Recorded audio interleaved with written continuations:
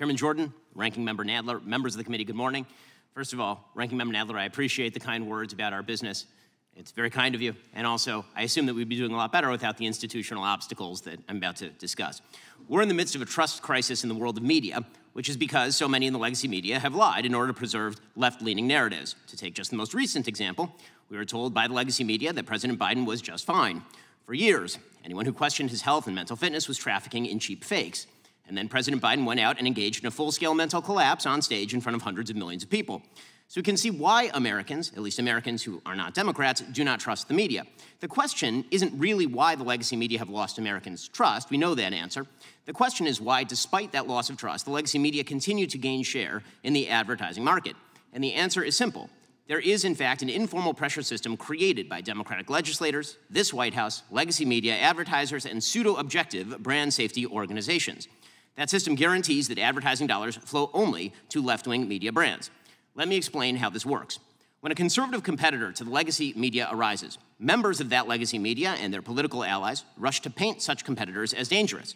The commentator Kara Swisher of the New York Times, for example, told the head of YouTube that my videos at Daily Wire were a, quote, gateway drug that would lead children, including her own teenage son, to watch neo-Nazi content. Never mind the yarmulke. Elected Democrats pick up that same messaging. In 2017, Senator Dianne Feinstein told lawyers at Facebook, Google, and Twitter, quote, you created these platforms and now they're being misused, and you have to be the ones to do something about it, or we will. Social media companies react to incentive structures, including threats. They've responded by adopting the standards of third-party left-wing informational safety groups like the Global Alliance for Responsible Media, or GARM. GARM purportedly sets brand safety standards, objective standards by which advertisers and platforms can supposedly determine just what sort of content ought to be deemed safe for advertising. In reality, GARM acts as a cartel. Its members account for 90% of ad spending in the United States, almost $1 trillion. In other words, if you're not getting ad dollars from GARM members, it's nearly impossible to run an ad-based business. And if you're not following their preferred political narratives, the ones that Kara Swisher and Dianne Feinstein would follow, you will not be deemed brand safe. Your business will be throttled. We at Daily Wire have experienced this firsthand. In 2017, after Senator Feinstein made her threats to bring the weight of government down on social media platforms, Daily Wire YouTube channel saw a 1,000% increase in content enforcements over a 2-year period. Since 2021, after Democrat officials further turned up the heat on social media companies, my personal Facebook page has seen an over 80% drop in impressions. Or take Joe Rogan. When Joe said that he had taken ivermectin after getting COVID, White House Press Secretary Jen Psaki pressured Spotify to take action, stating, quote, we want every platform to be doing more to call out mis- and disinformation while also uplifting accurate information. Spotify complied. Spotify, of course, works with GARM. So, what are the brand safety standards that GARM uses? The standards begin with inarguable things that we've heard from the other witnesses, like preventing distribution of child sexual abuse material or stopping terrorism.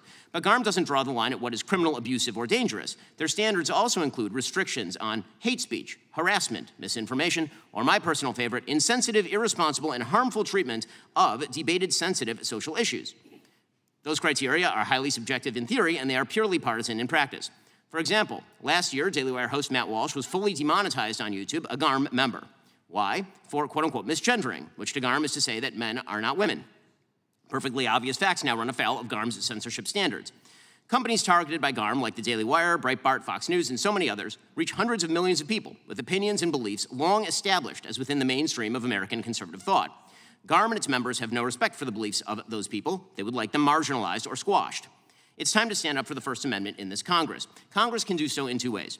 First, Congress must investigate the informal and perhaps formal arrangements between censorship cartels like GARM and executive branch agencies. The Daily Wire has already filed a federal lawsuit against the State Department for allegedly doing just this.